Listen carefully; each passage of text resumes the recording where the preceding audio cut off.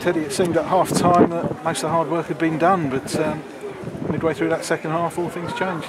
I don't think the hard work's ever done at half-time. I think we was against the wind and played very well. We controlled the game very, very nicely in the first half.